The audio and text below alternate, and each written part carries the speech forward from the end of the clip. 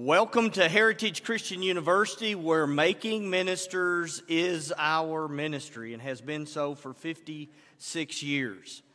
This annual church leadership workshop is an outgrowth of our Heritage Christian Leadership Institute. Started the Institute about 6 years ago and had our first workshop about 5 years ago.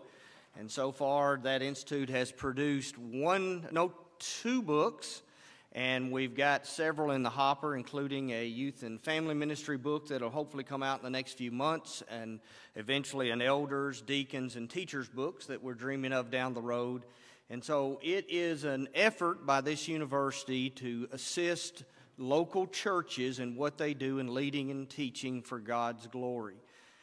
We often like to say we do more than just offer degrees. We do a lot of continuing education through our books and workshops, etc. And we're grateful for you being a part of today and for the outstanding speakers who are going to share with us in various settings today.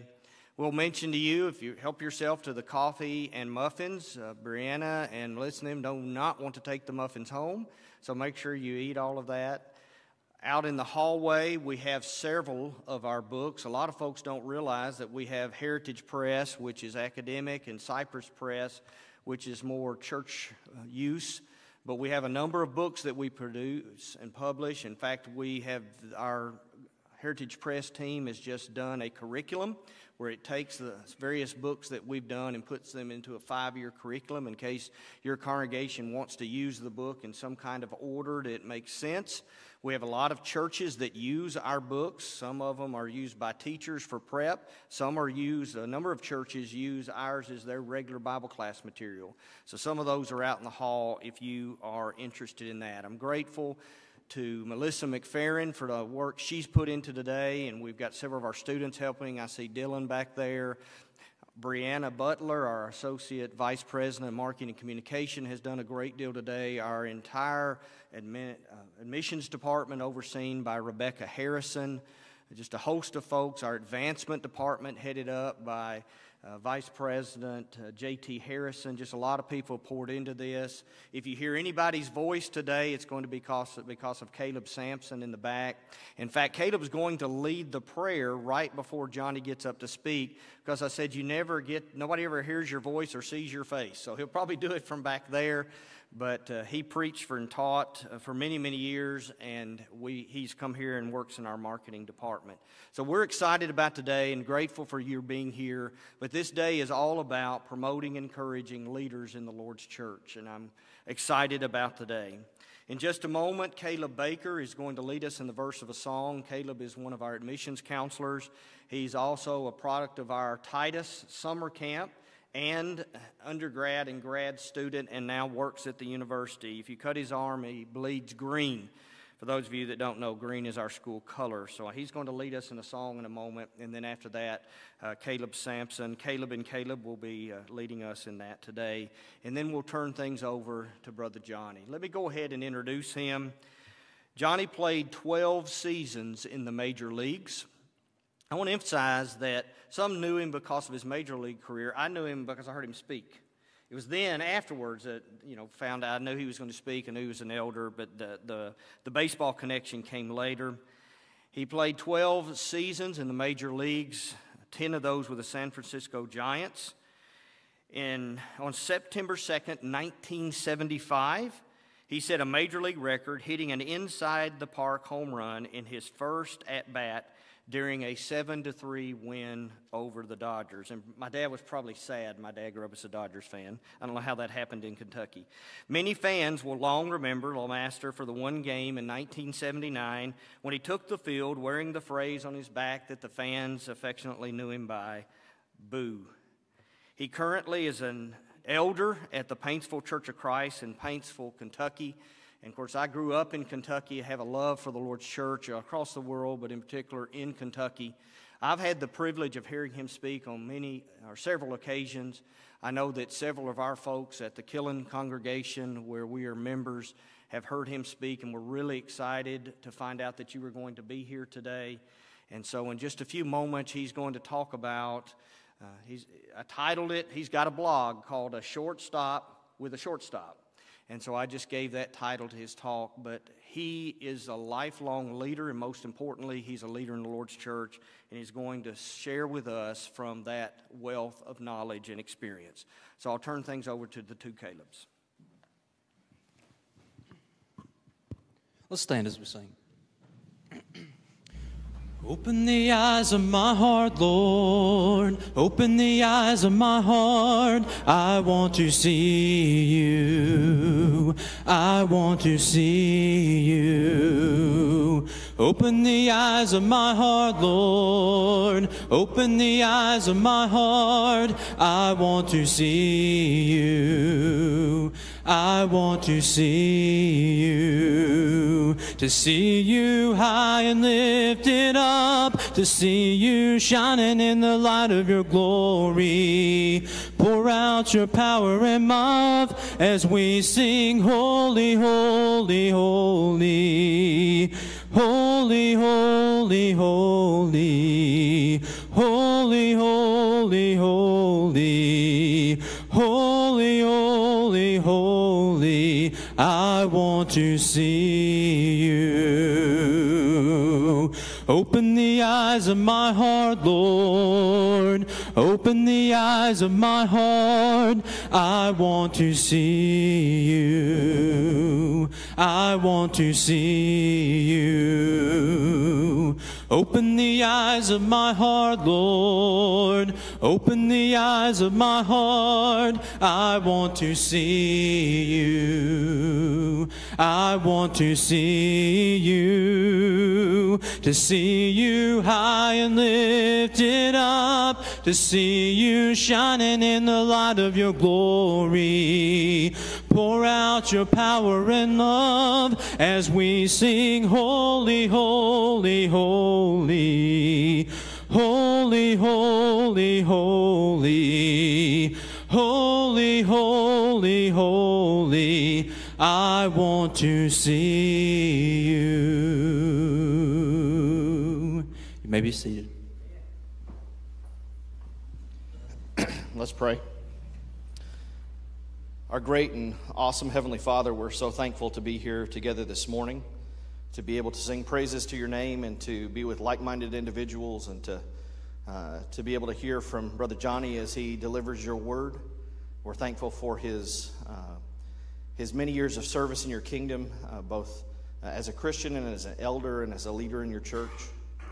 Father, we're thankful for his preparation this morning as he brings us the lesson and as we continue to fellowship throughout the day. And I pray that you bless this event, bless Heritage Christian University, and bless your church through all the many works that we do. And Father, I pray that you help us to make the changes that we see are necessary in our own lives when we compare it to your word.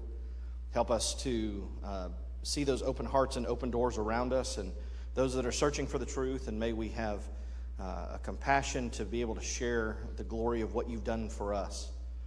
Lord, I pray that you bless your church with spiritual growth and bless it with growth in numbers, and help us to never discount your word or to overlook the power to move in people's hearts and minds.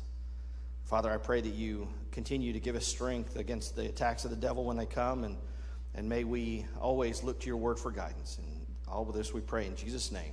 Amen.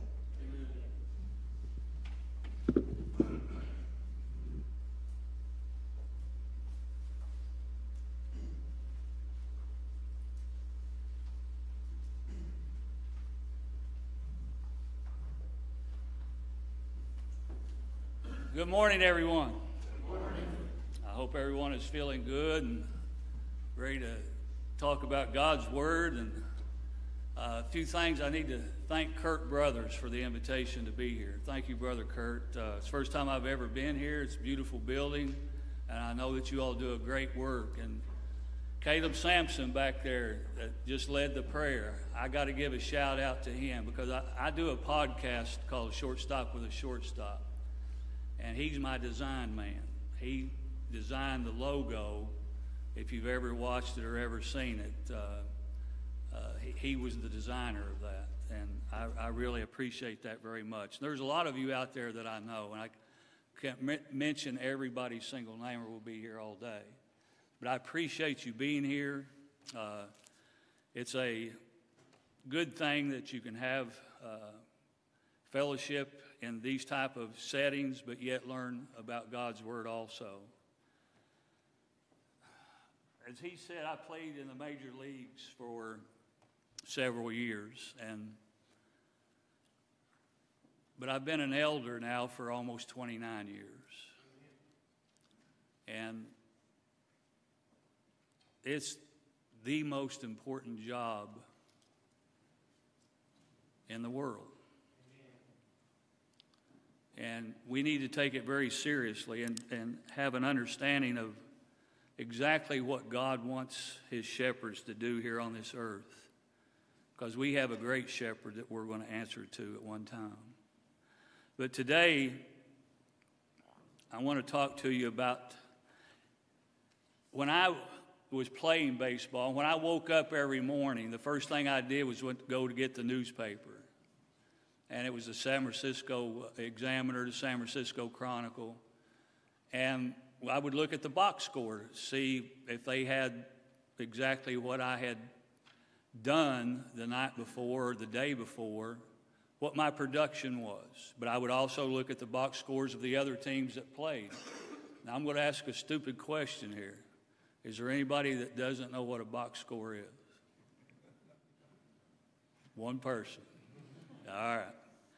For your benefit, I'm going to show you what a box score is. This was the very first box score, or the very first game that I ever played. We were playing the Los Angeles Dodgers. Kurt said he was a Dodger fan. But, okay. But the first game that I played, the very first at bat that I ever had in the big leagues was against Don Sutton. Don's in the Hall of Fame, but he's passed away. But I hit an inside the park home run my very first at bat.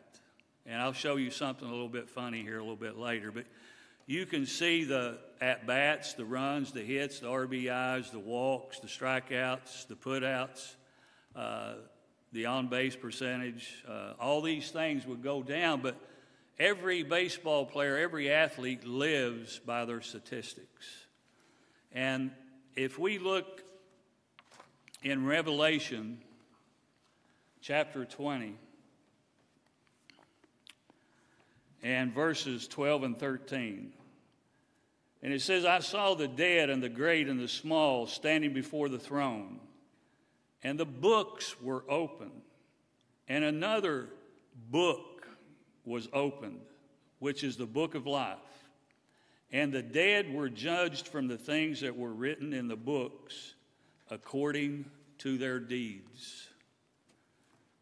Brethren, we have a box score that God is keeping. And we're going to answer for it in one way or the other. He's either going to tell us to depart, I never knew you, or he's going to say, enter into the joys of heaven. And we want to make sure that we enter into the joys of heaven. A couple of months ago, I went to a baseball clinic, and the keynote speaker, his name was Darrell Chaney. He was a utility infielder with the Cincinnati Reds, and he was playing on a team that was called the Big Red Machine. And I played against that team, which was called the Big Red Machine, and they were awesome. I mean, they were very, very good, but he was not getting very much playing time. And one day he decided to walk down to his manager's office, which his name was Sparky Anderson, and he knocked on the door. And Sparky said, come on in, Darrell. And Darrell came in and sat down, and he said, Sparky, I'd like to get a little bit more playing time, which is admirable on Darrell Chaney's part. He wanted to be involved. Sparky looked at him and he said, Darrell, he said, at first base, I have a man by the name of Tony Perez. So he leads our teams in RBIs every year. I can't afford to sit him down. He went on, he said, at second base, he said, I got Joe Morgan. He said he steals more bases than anybody on the team. He's been the MVP of the National League the last 2 years. He said, I can't afford to sit him down either. And he goes on. He says, I got Davey Concepcion at shortstop. He's been an all-star shortstop for the past 5 years. I really can't afford to sit him down either. And he goes on. He said, I got Pete Rose at third base. He said he's leading the world in batting average, base hits. He's been an all-star for the last 13 years. He said, I really cannot afford to sit him down. And he goes on. He said, in right field, I got Ken Griffey. This was Ken Griffey Jr.'s dad. He was out in right. He's an all-star. He said, I can't afford to sit him down either. He said, out in center field, I got Cesar Geronimo. He's an all-star. He's a Gold Glove winner. The last 3 years, he's won the Gold Glove. I cannot afford to sit him down. He goes on. He said, I got George Foster out in left field. He's led the league in home runs the last 2 years, and he's an all-star. He said, I can't afford to sit him down either. He goes on. He said, I got Johnny Bench. He said, if he gets hurt, I probably won't put you behind the plate to catch anyway. But after Sparky got through saying all this, Darryl said, I felt bad for even coming in there and asking anything. He said, I got up and walked to the door, and Sparky, he said, Darryl, come on back here and sit down a minute. And, wrong one. And Sparky said, listen, if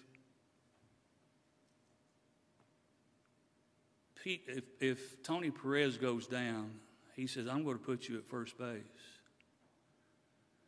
He says, if Joe Morgan gets hurt or can't play or gets sick, I'm going to put you at second base. He said, if Davey Concepcion gets hurt, I'm going to put you at shortstop. If Pete Rose gets hurt, you're the first man that's going to third base. All three of the outfielders, he says, if any one of them get hurt or can't play, I'm going to put you out in the outfield. And Sparky says, you don't understand really how important that you are. 3 days after he goes into the manager's office and is asking for some more playing time, Davey Concepcion broke his ankle. And Darrell Chaney played for the rest of the year. But how many of us go into our elders and say, I want to play. I want to be a part of the church. Can I pick up garbage? Can I sweep the auditorium? Can I teach a Bible class? Can I get involved in Vacation Bible School? Can I help during gospel meetings? How many of us are like a Darrell Chaney, willing to go in and say, hey, I want to play, coach, but let me flip it on the other side. How many elders tell their congregation, their people, how important that they are so that they never forget it?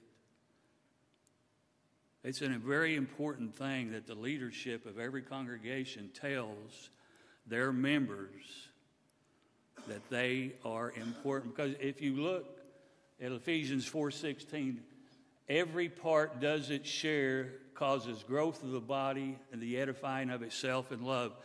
Somebody may be the feet of the Lord in that congregation. Somebody may be the knees that gets down and scrubs the floors. Somebody may be the hands of the Lord. Somebody may be the shoulders that carry somebody around. Somebody may have that head that can use wisdom and intelligence. But every single person in that congregation should have a part to play. But it's up to that leadership to get those people involved in the work of the church. Leaders, what is your box score going to look like when it comes to getting your people involved? I didn't flip my pages here. Be there. Some of you may remember Reggie Jackson, some of you may not. Kirk talked about a while ago about me wearing boo on the back of my jersey, and I did. But let me ask you all a question. Have any of you all ever been booed by 50,000 people? I have. I'm going to tell you something. It don't feel good. It will raise the hair on the back of your neck. What does an athlete want to do? Who does he want to please the most? And that's his hometown fans. He wants them to be happy. He wants them to clap for him. But if they boo for him, it's the most awful feeling in the world. I'd made a few errors. I'd struck out a few times. The people started booing on a regular basis. And I'm going to put my wife on the spot here. We were laying in bed one night in San Francisco, and I thought she was asleep. Have you ever been to a morgue where something scares you? You think this person is laying on a slab and they're passed out dead? Well, my wife pops up. She says, "Why don't you just change your name to Boo?" I don't know where that come from, and she's sitting over here smiling, I'm sure, but I went the next day and told my equipment manager to make me a jersey up with Boo on the back of it, and he did. It took me a couple of weeks to build up the nerve to wear it, but I finally did. But when they are announcing the starting lineups, we run out of the dugout one at a time. But I had a jacket on, so there was only one person that knew I had it on, and he was a utility infielder by the name of Rob Andrews.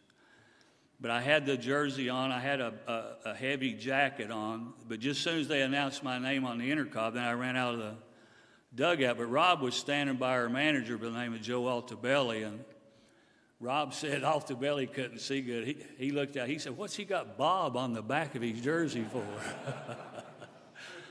But I only got to play 3 out defensively I never got a bat with it on. My equipment manager that had made it for me, when I got to the dugout, there was sweat coming down his face. He had a regular jersey for me to put on. He said, "You have just got me fired." And our general manager literally fired him at that moment. He later gave him his job back. But at the end of the game, where do you think all the reporters' mics were at? At my locker, I'll bet you there was 30 different mics in front of my face asking me about the Boo jersey. But here's the great thing about it. The media loved it. The fans loved it. If somebody's going to be that crazy to do something like that, we got to like him. So what I'm telling you, leadership, don't do things as crazy as I did, but don't be ever afraid to take a chance to make your congregation as good as it can possibly be. But this guy here, Reggie Jackson, he was a teammate of mine the last year I played. We were up in Seattle, and we had a day game that day, and I got up early to go eat breakfast. I was down in the restaurant by myself eating. And Reggie poked his head around the corner. He said, "Hey, Johnny, you eating by yourself?" I said, "Yeah, Reggie, come on over here. We'll eat together." So we were sitting there eating, and all of a sudden he just looks at me, just stares me right in the eye.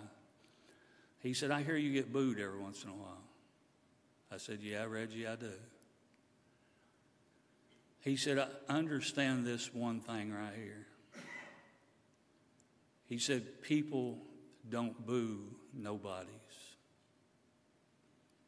Now, why he said that to me, I'll never know.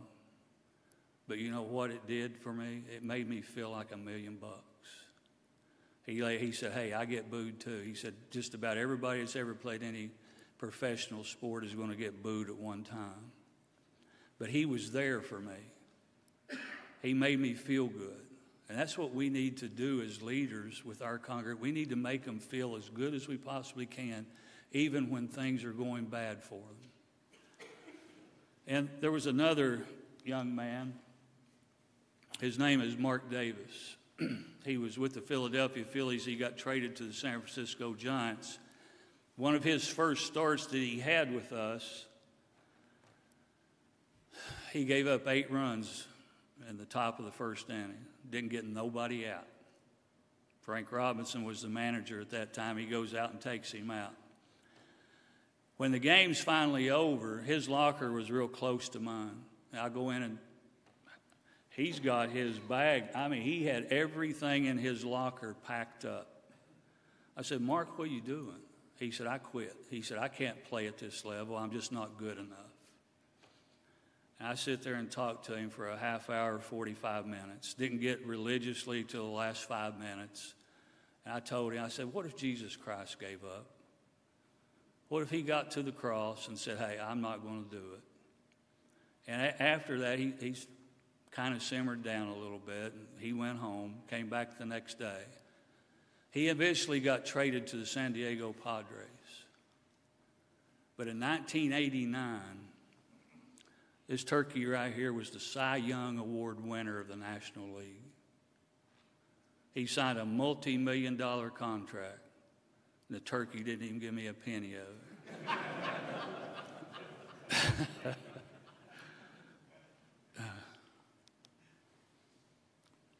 Attendance. We all know what Hebrews 10:25 says and 10:24. One of the reasons that I brought this up is because people are looking at it virtually nowadays. I don't know. I know that there's good and that there's bad that comes with it. It's good that people may be shut-ins, people in the hospitals, people that are sick, people that are traveling can have an opportunity to watch a worship service. But there's some bad that comes with it too. Unfortunately, there's people that will sit at home in their pajamas, and lazy boys, and really not participate when they could actually be at the worship service. And I honestly don't know yet exactly how to fight this. We have been preaching on it and preaching on it and preaching. We're not using it as a soapbox sermon every Sunday morning, Sunday night type of thing. But as an elder, it should bother us. We should have compassion. We should want to tell these people that Hebrews 10:25 is not a suggestion, but it's a command. Because when we meet together, it builds us up. It provokes us to love. It helps every other person in the congregation when we are there. But in Acts chapter 2 and verses 46 and 47, I had a member of the church, he said, why don't we just go back and meet like they did in the first century? But if you look in Acts chapter 2 and verse 46, they were going to the temple daily. They were meeting every day. It wasn't just a once on a Sunday thing. They were going every single day and meeting. And I go to Peru, I go to Uganda. I just got back from Peru not long ago. There are people there that walk 5 miles to come to worship service because they can't afford to pay a bus fare or a cab fare and they don't have a car. And they walk. Let me ask you all a question. Would you walk 5 miles to worship service and be glad to? How spoiled are we? I go to Uganda. There's people there that walk at least 5 miles to come to worship service. It's someplace that we are supposed to be and that we should be, but we're going to have a box score when it comes to our attendance. That's probably a question that may come up later, and if it does, we'll be glad to talk about it again. Oh, I forgot.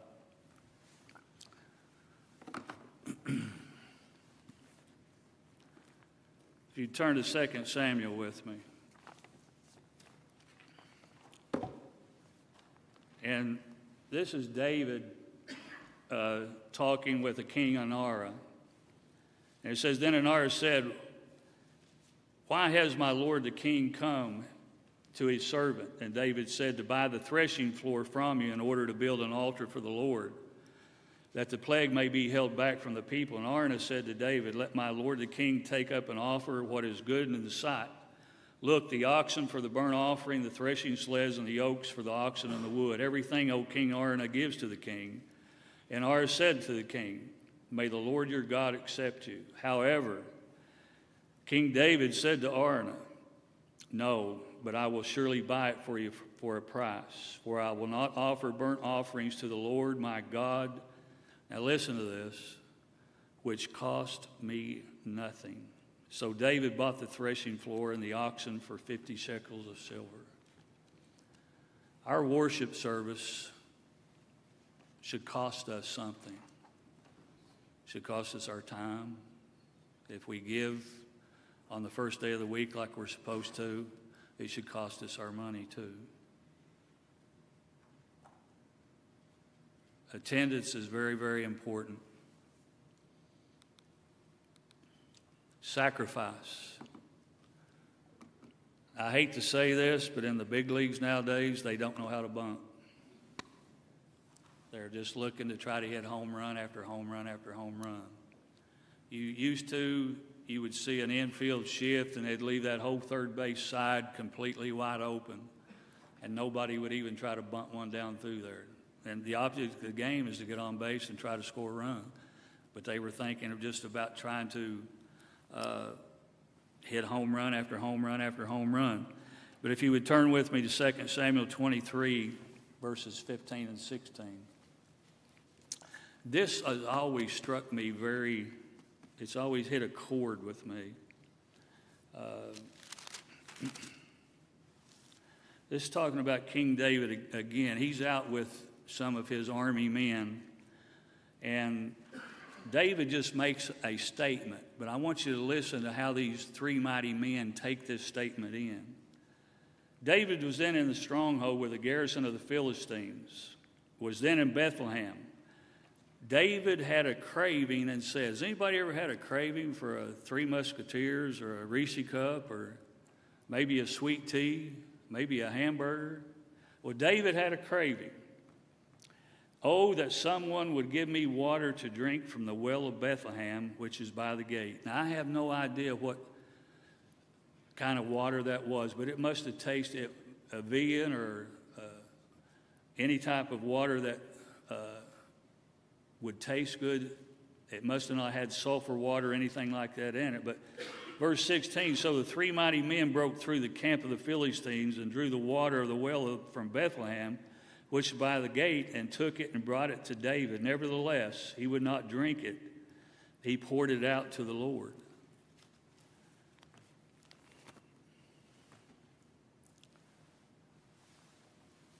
He just had a wham. But those three mighty men loved their king so much that in him just saying something in passing, they were willing to go down and give their lives up. The Philistines were down there in Bethlehem.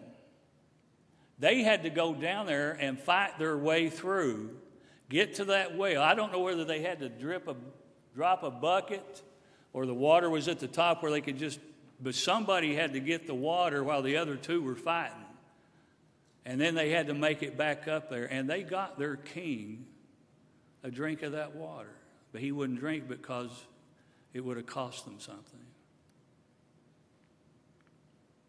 Do you ever hear things that our Lord and Savior, our great shepherd, says? If you love me, you will keep my commandments. Does that just go over top of our heads?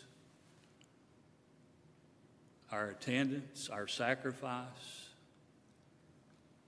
These three men didn't let, oh, I wished I had a drink of water from the well of Bethlehem. That didn't just go over the top of their heads. They had a love for their king. We have the King of Kings, the Lord of Lords, Jesus Christ. What is your box score going to look like when it comes to what you sacrifice for the great shepherd?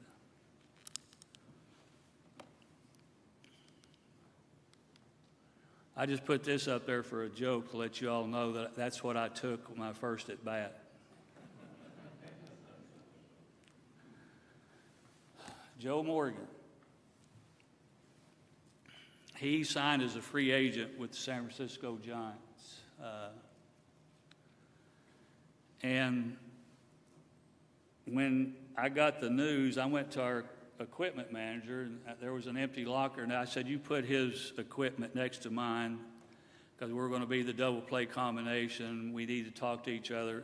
And I want to learn as much from him as I possibly can because he had been the MVP twice. He'd won 2 World Series. He'd been in the thick of things throughout his whole career when he was playing with the Big Red Machine. And when he got there, when we would get into the 7th, 8th, and 9th inning of a game, and it was really tight, it may be scores tied or we're up by 1 or maybe down by 1, there might be a real quick runner on first. And Joe would just look over at me and say 3 words. But I knew exactly what he meant. I knew exactly. He'd say, we got to go. But what did it mean? That means if there was a ground ball hit to me, I was going to get it to him at second base. He was going to stay there and take his punishment of the runner sliding into him and complete the double play. But he expected the exact same thing. If a ball was hit to him, he was going to get it over to me. I was going to stay there, let the runner slide into me, body block me, whatever, complete the double play because the game was on the line. But in the game of life, every single day is the 7th, 8th, and 9th inning. There are people today that will not be living tomorrow. There are people in the hospitals that will not be living tomorrow. There may be some of our family members that may not be living tomorrow that are not New Testament Christians. We got to go. In Mark chapter 16, verses 15 and 16, go ye into all the world and preach the gospel to every creature. He that believeth and is baptized shall be saved, but he that believeth not shall be condemned. We got to go. Matthew chapter 7, verse 20 says, you will know them by their fruits. If in the Old Testament, everything produced after its kind. If a Christian produces after himself, what are we supposed to produce? That'd be another Christian. I know we're supposed to have caring, compassion, love, all those good things that go with it. But we're supposed to produce other Christians, to be able to conduct Bible studies. What is our box score going to look like when it comes to the fruit that we have produced? I don't know. I don't see a whole lot of young people out here, but I put this up there just for you all. Ooh. Oh, it's not on there, but I'll do it anyway. There was the shortstop with the Cincinnati Reds. When I grew up, I watched the Cincinnati Reds. I idolized them. It was the closest Major League Baseball team to my area. So Davies Concepcion was the shortstop when I was coming up through high school. And I tried to pattern a lot of my play after him. And I got to the big leagues, and I'm out there. I'm talking to Davey Concepcion around the batting cage. I'm a New Testament Christian, but I said, Davey, I'm going to get a ball, and I want you to sign it, and sign it to me. He said, no problem. So he had to go in, so I got a bat boy, sent it over to his locker room, and Davey signed it, and he signed one of the nicest notes that you've ever seen from another shortstop to another shortstop. And I've still got the ball. And after the game that night, me and my wife, we went out to dinner. And there was about 12 of my family that were at dinner with us. And it was we went out on a boat on the Ohio River. It was called the Islands. It was a 5-star restaurant. It was a really nice restaurant. We're sitting there eating, and all of a sudden the maitre d' with the white towel over his arm, he walks over to our table, and he's got a bottle of wine over his arm. And I said, I didn't order that. He said, I know. Mr. Davey Concepcion has sent this over to you. You all want to talk about peer pressure? I just asked him to sign a ball for me. He told him he was my idol. He sends me a bottle of wine. What are you going to do? The 12 people at my table, there's 24 eyes. Look like laser beams going right through me. What are you going to do? Peer pressure. I sent the bottle back. I didn't take it. I went and told Davey Concepcion the next day why.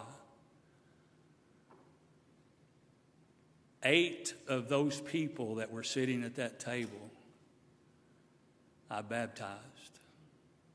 My family. My mom, my dad, my brother, his wife, his 2 kids, my first cousin, and her son. Now, it was not because I turned down that bottle of wine. It took me 20 years to convert my mom and dad, or me and the Lord. The Lord did it. I just planted some seed. But I can't help but look back and think, what would have happened if I would have taken that bottle of wine? That might have changed history. I don't know. But I often think about that. I often think about that. Shortstop with a shortstop. What is our box score going to look like when God opens the books? Thank you for allowing me to be here today and being such a great audience.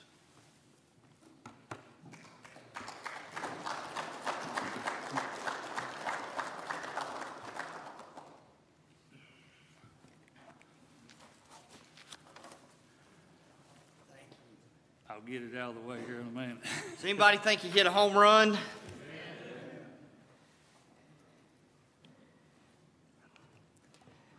I knew we would be blessed by his message today, and I'm grateful both of you can be here, and I'm excited about getting to spend some time with you today. And I hope you're blessed by your time here. We've already been blessed. If we load it up in our cars, please don't. But if we load it up in our cars now, we've been blessed for having been here. We're getting ready now to have our breakout classes. We'll have 5 breakout classes. We'll come back in here for a panel discussion. There will be 6 on the panel. And then Dwayne Tapscott, a preacher, as well as one of our missions counselors, will be emceeing that group. And then we will have lunch in here, and Dale Jenkins will be speaking to us, and we'll also be recognizing some elders and deacons. So let me tell you where the classes are so you'll know where to go. Dr. Ed Gallagher is going to stay in here. Dr. Gallagher has his doctorate from Hebrew Union. He's been teaching here for many years, and he teaches text, ministry, languages. He is also one of the preachers at the Shared Avenue congregation downtown, and a part of his work as one of the ministers is he oversees their education program. And he writes a pretty good bit of their adult curriculum, and so we have been publishing that. Our Heritage Press group committee spoke to him a few years ago about turning the material he was producing for Shared into something that other churches could use, and some of that is out on the table. So he's going to be doing a lesson in here on directing education programs and curriculum development. And so you can stay here in the auditorium for that. Brother LeMaster is going to be in the Posey room. He's going to be looking at coaching tips for elders, so it'll be a class especially focused on elders.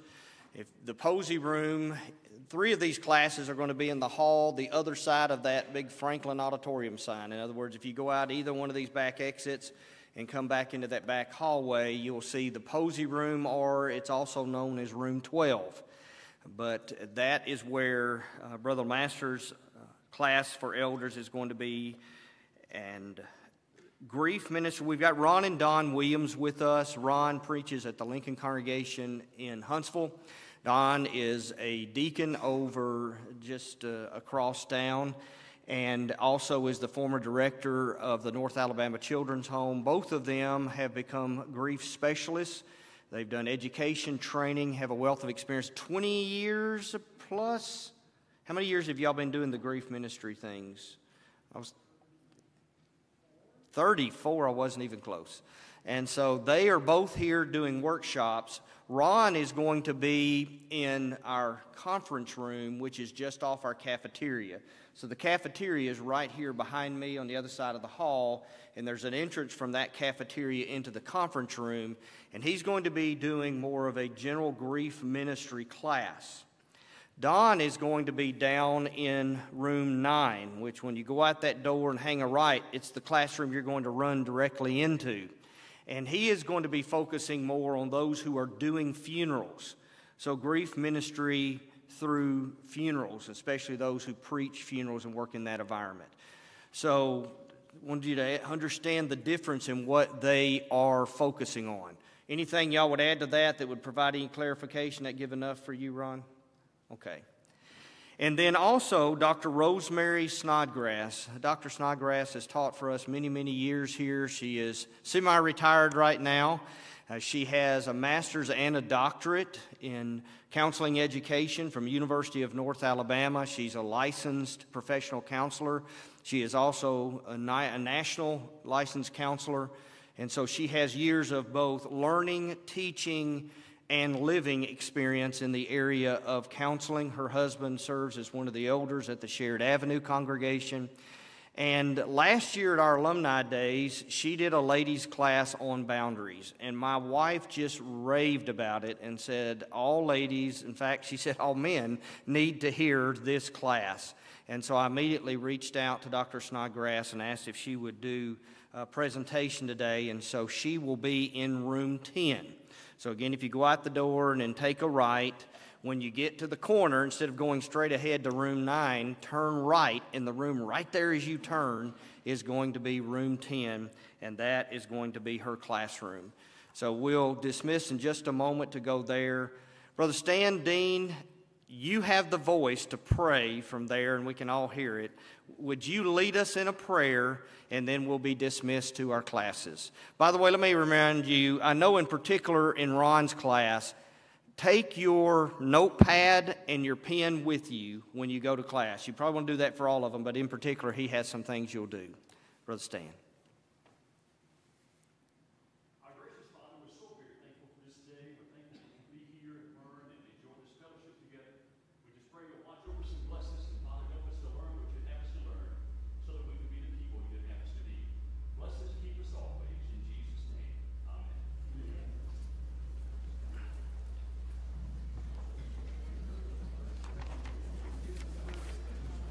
Thank you, Brother Stan. Thank you.